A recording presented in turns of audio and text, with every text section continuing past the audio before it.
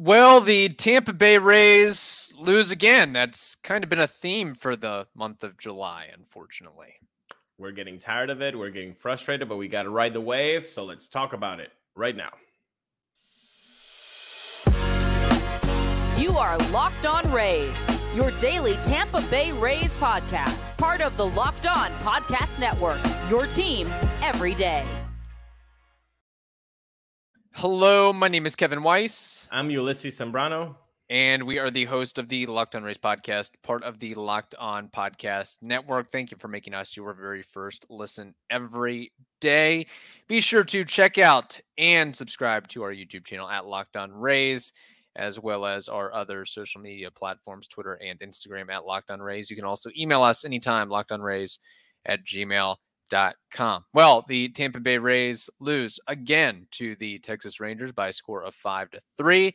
The Rangers are now 57-39, while the Rays fall to 60-38. It is weird to say that they still have 60 dubs late in July here, or midway through July. And it was just a case of too little, too late offensively for the Rays.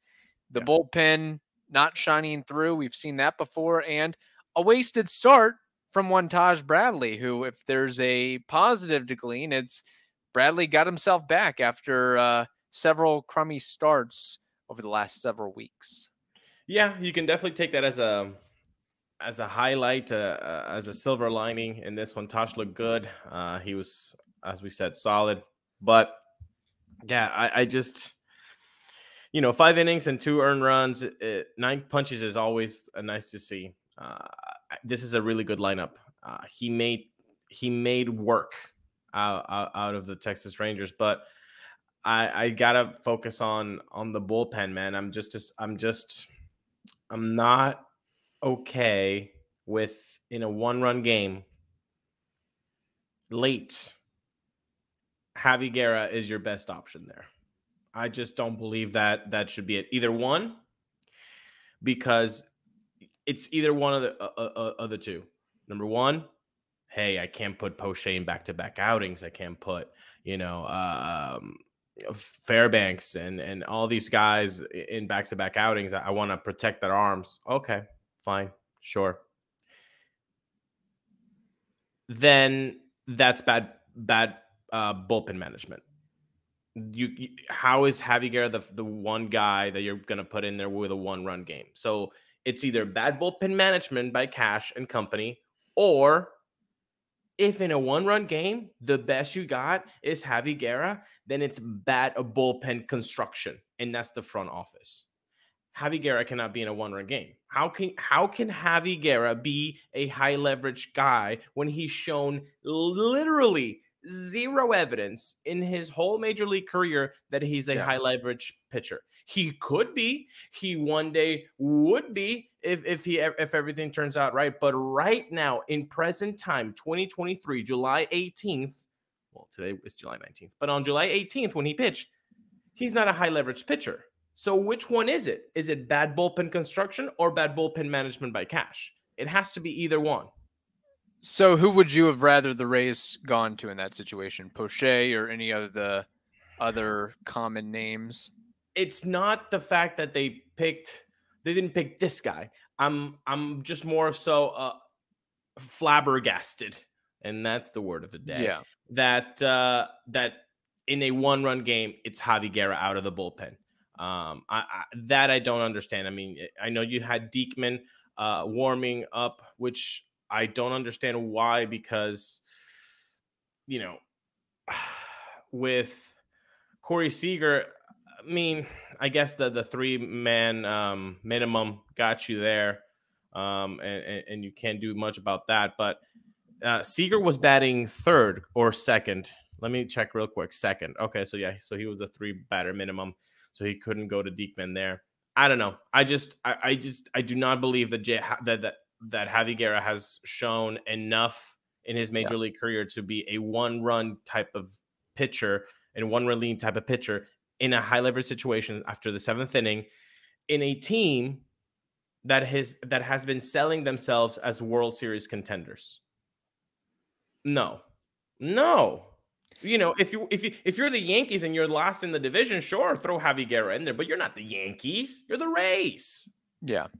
Maybe it's a case of, I know it's a 1-run game, but not chasing wins there. And then you have a day game early on the next day. And based on how Eovaldi was doing, and then you have the bullpen after that, the Rangers can pretty much hold fort. I mean, if we're being honest, I am leaning more towards the Rangers as a more viable, legitimate World Series contender than the Rays at this juncture. And I'm glad you brought up the point about Javy Guerra.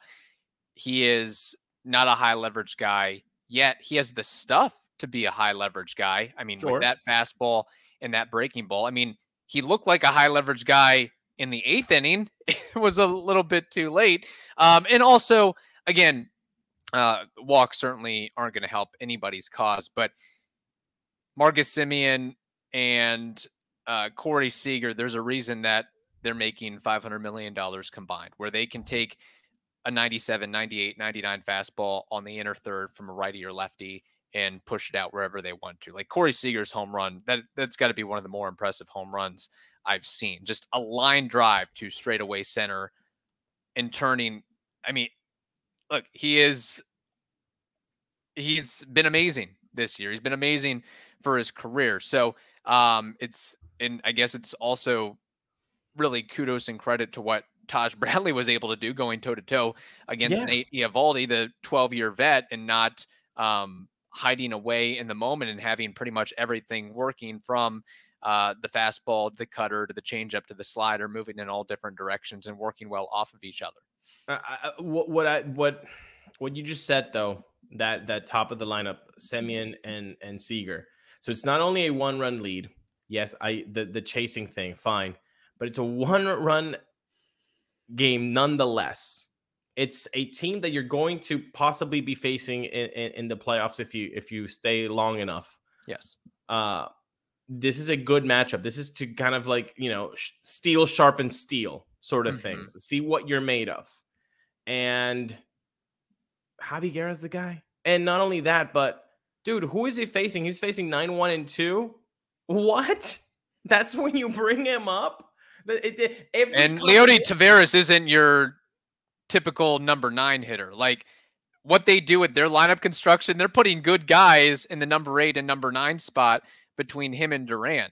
Like, Leody Taveras could legitimately be a top of the order guy. Probably should be a top of the order guy on most teams. But Semien and Seager, exactly. So I don't believe that Javy Guerra has any type of, and by the way, this is not a thing on Javy Guerra. It's on any Javy Guerra type of pitchers, which is young guys that have not shown any type of ability for high leverage situations. Like, if that game was 5-1 in the 8th inning, yeah, bring Javy Guerra in. Sure. That's okay. Yeah. But the whole chase, I don't chase leads. I think it's ridiculous when it's a 1-run game, especially when you have guys like Randy Arozarena and Brandon Lowe who can just put you on a tie game situation with a swing of the bat, which, by the way, they did the next damn inning. So It's like, don't tell me we don't chase leads here when it's 1 run and you've got guys. You've got a home run derby almost champ there and a guy that put 40 bombs 2 years ago. Come on. Doesn't make sense. Yeah. No, that's accurate. We have more to discuss, but first, Ulises, we have to tell the audience about something extremely important. Yes, we do. And that is Dave. By the way, when we talk about Dave, I want you guys to know that Dave is the banking app that's leveling the financial playing field. When you download Dave, you could get up to $500 in 5 minutes or less. No credit check, no late fees. It's part of the Dave's Extra Cash account. Advance the money you need with no interest, and then you can settle up later. So download Dave today at dave.com/MLB and get up to $500 in 5 minutes or less when you download Dave. Download Dave app now. Again, go to dave.com/MLB for terms and conditions. Go to dave.com/legal. Eligibility criteria and instant transfer fees apply. Banking services provided by Evolve, member FDIC. All right, so getting to a little bit more on the game. Again, this isn't Locked On Rangers, but just really impressed by what they've shown so far in this series, not just offensively and pitching-wise, but defensively between Corey Seager and Marcus Semien, Leody Taveras. I mean, really, they're just solid all across the board, seeing good plays from Nathaniel Lowe coming into his own. Josh Young, he might be the next great, he might already be the next great third baseman. I've said it before. He's kind of going to be their Evan Longoria or their Michael Young, I think, for that franchise. But, and I wanted to check this and I looked it up. Their defensive runs saved metric, I think they're second in all of baseball. And it showcases itself while you're watching the games where all the plays that need to be made, they handle it with aplomb. And hey, we need a double play here. We got it, guys. No issue at all. So that was something to watch out for. But another unfortunate loss for the Rays. So now, by my math, they are 3-10 in the month of July. And Kevin, you're completely right. They're 3-10. It's not great. How many games do we have left in this month? Like, I want to kind of like freak out people a little bit just for funsies. It's 1, 2, 3, 4, 5, 6, 7, 8, 9, 10. They've got 10 games left. And who are those games against? It's not Slappies. Nope. It's against the Orioles for 4, against the Marlins for 2, and then against the Houston Astros for 3 on their turf, and against the Yankees in the Bronx. So, okay. So what you're saying is that they're not going to get to 500 for the month of July. Wouldn't that be their first losing month of the year? I believe it would be their first losing month. So there's 10. If they play 500, I mean, obviously they don't get there to 500 on the month. It's a shame. It does look like that's the way it's going to be, though. It with these games, I don't foresee anything better than 500. I'll take right now. I'll sign for it. But these are not easy teams, and thank God for the LA Dodgers. And I will never say that again. But yeah, they beat the Baltimore Orioles, so the AL East remains at 1 game the lead. So there you go. Level of concern, scale of 1 to 10 on the Rays by the end of the month or by August 1st, that they will still be in the lead in the AL East, or they'll fall to second or third fiddle? No, I don't think the Rays will ever fall down to more than second. Like okay. if they hit third, big problems, big trouble. What is going on? Are you still putting Javy Guerra in high leverage situations? That was a joke, people. No, I don't see that happening. Them first and second, like that's I think what's going to happen now. It's for the rest of the year. The Orioles and the Rays are just going to be going up and down for that spot. Hopefully by the end of the year, the Rays are number 1. But yeah, I don't see that, massive collapse happening. It just sucks right now. I mean, it just, when Wanderer, Randy, and Yandy are quiet, it's very difficult right now in July to produce offense. It really is. In April, it was not an issue. Oh, Wanderers didn't hit. Yandy didn't hit. Randy didn't hit. That's okay. Jose Siri's there. Isaac Paredes is there. Taylor Walls is there. My God, yeah. Do you remember April Taylor Walls? That was fun. Again, it's a long season. Guys are going to have their ups and downs, ebbs and flows for a week, couple weeks at a time. You think a guy turned a corner and then they regress to their normal selves. It's what happens. And got to be honest, got to be frank here. I don't really love the Rays' chances in the afternoon game where you have Zach Littell, of all people, opening the game, going up against John Gray, who has thrived, been very successful in a Rangers uniform, which makes sense considering the Rangers gave him a lot of money to come over from the Rockies, where the Rockies, that is a hellhole for pitchers. That's why they can't sign any free agent pitchers. They have to acquire all their pitchers via trade or in the draft and develop them and just teach them to throw sinkers and keep the ball down because the ball flies, of course. So obviously his numbers are improving and have improved in a Rangers uniform. So it's the old TBD bullpen day. Not sure what the Rays are going to do against a guy who's been very productive for the Rangers this year, just like the first two guys that we saw in this series. I don't understand why Zach Littell and Javy Guerra are not used as turnstiles. Let's go. Oh, didn't work. Come on, another one. And bring up Erasmo Ramirez. Let's give him a shot, dude. I mean, honestly, like whoever, and I know Erasmo's probably going to get some work for that fifth spot in the rotation that we talked about the other day. And we're like, okay, who's gonna be the guy? Erasmo's probably gonna get a call sooner or later.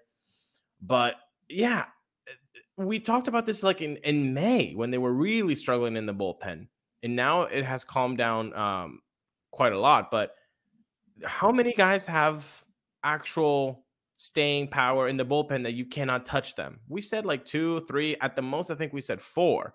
Well, that means that 3 dudes, we should be seeing plenty of names. Like, why is Zach Littell having so much staying power in the Rays bullpen? Like, is there nobody better? Is there nobody better that you can get for cash considerations? Nobody better in AAA? I don't understand. Yeah, it's a big question and a big problem, and something has to be worked out. And it starts with acquiring Shohei Ohtani. So let's make that happen. Let's get it done. Let's add up Junior Caminero and Carson Williams and Kyle Manzardo and Curtis Mead and go acquire the greatest baseball player since Babe Ruth. Would that be enough to get Shohei Ohtani, those 4? I think we are all overblowing it.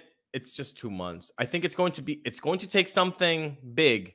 I think like Steve Carney there was playing like a little gotcha game on Twitter because he was like saying, oh, if the Angels ask for Manzardo, would you say yes? And then everybody's like, yeah, dude. And then he came back with like, okay, what about now? And it's like adding Mead. And then everybody was like, kind of like, oh, I don't know. Well, that's what would happen. It's like, okay, so you're playing gotcha now with baseball trade values. Come on. Let's be a little bit more adult. People just have a lot of time on their hands, I guess. I gotta carve out a window to go on baseball trade values. You got people playing on Twitter all day with trade values. It's amazing. I want that life. We have more to discuss, but first we have to tell you about Sleeper. Sleeper is a fantasy sports and real money gaming app focused on bringing people together through sports and gaming. Sleeper has become the fastest organically growing fantasy platform in the world with over 5 million active users in 2022, while earning some of the highest levels of engagement per user in the industry. At Sleeper, it's not just about sports, it's about building personal connections and lasting memories. So use promo code LOCKEDON, LOCKEDON,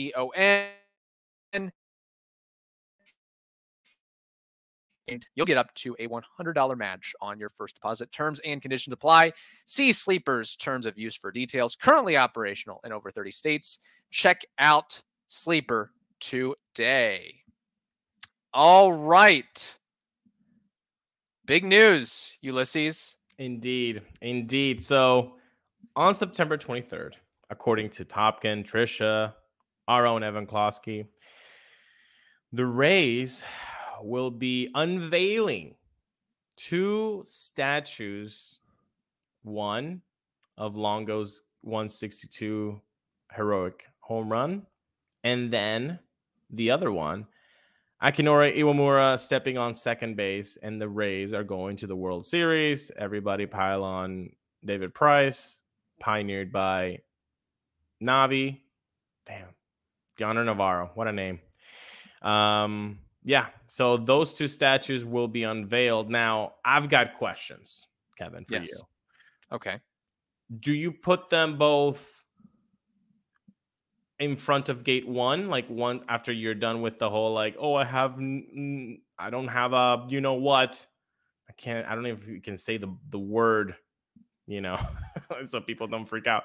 I don't have anything bad to bring into this ball game. Once you pass that stage by the ticketing office, which no longer sells tickets because got to do it on the ballpark app, which I always have app, to download and update, and I forget my login information, so it's a whole rigmarole. It's a whole thing all the time. Yeah, for me too. Do you put both of them there?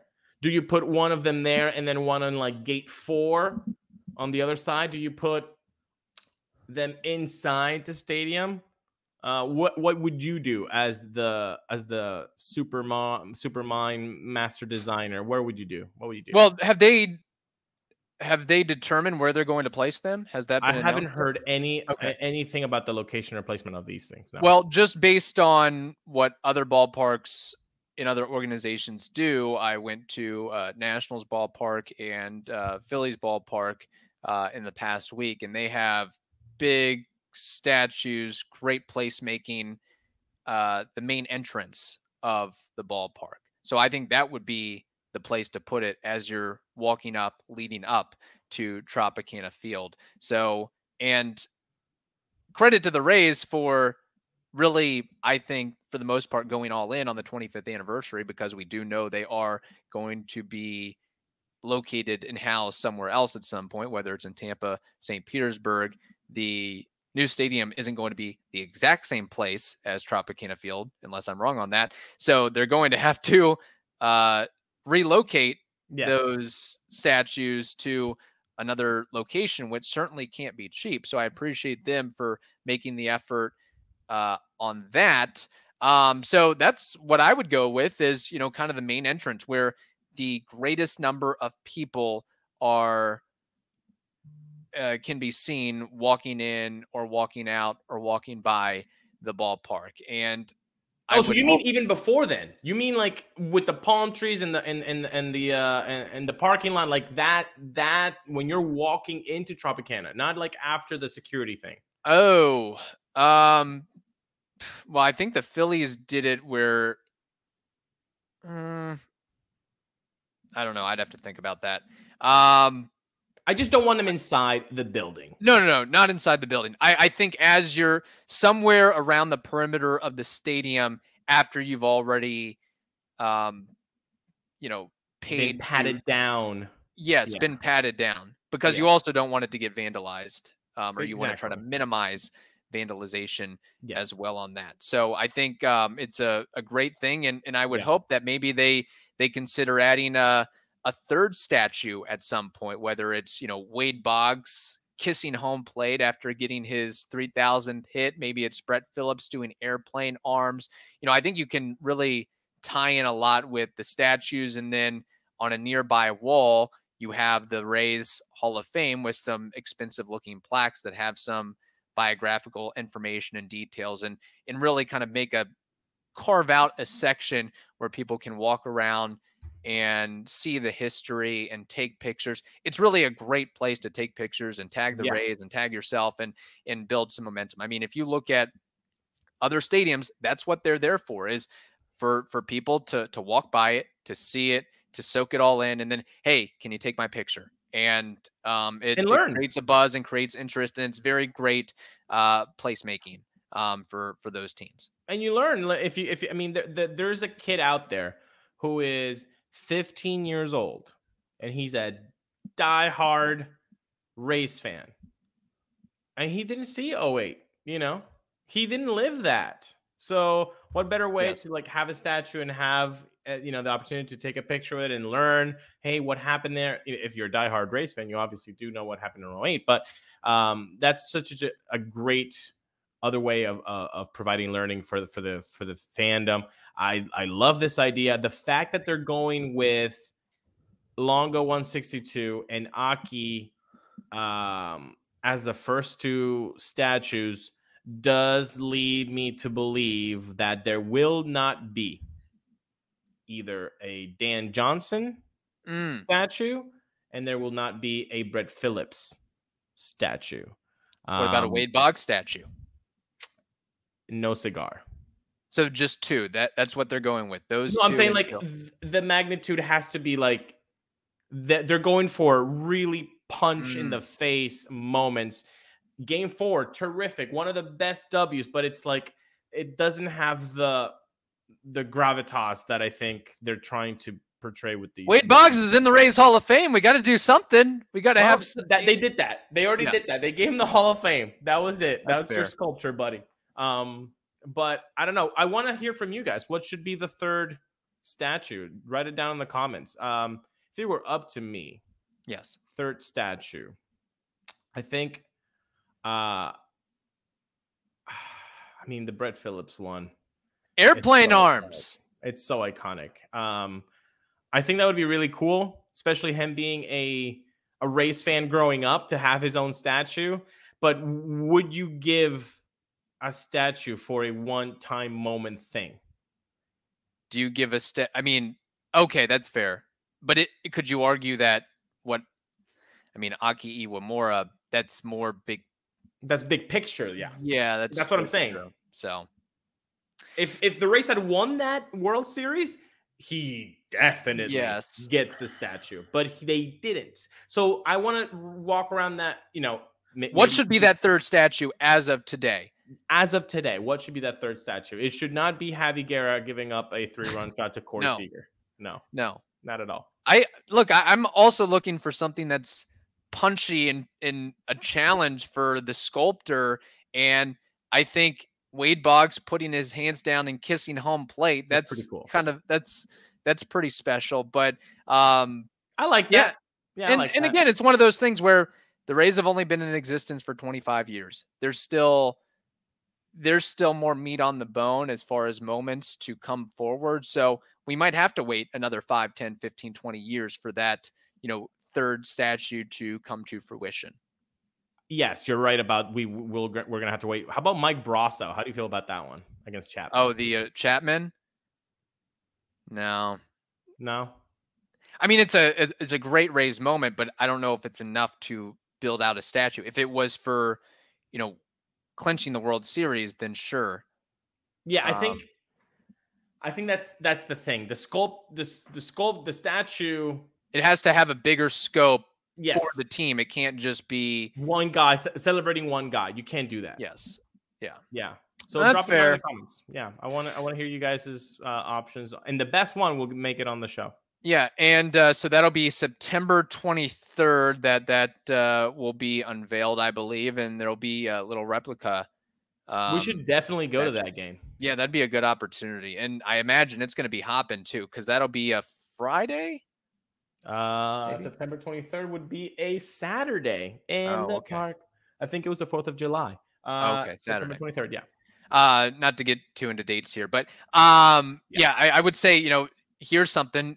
Randy Arozarena hit the do it in 2023. Get a clinching hit to win the World Series. Have your arms crossed. That could be a statue. Yes. Oh. Thank you. Yes. Sign me up, and then wrap it up, because that's a perfect way to end this episode in a high note. Everybody be happy. Let's get that W today, please. One last thing. These statues will be, I guess, life-sized, correct? That's my understanding. Yeah. Hopefully. Yeah. You gotta go big or go home. What I'm saying. So, all right. Hope you all have a wonderful day. Stay safe, and we will talk to you tomorrow.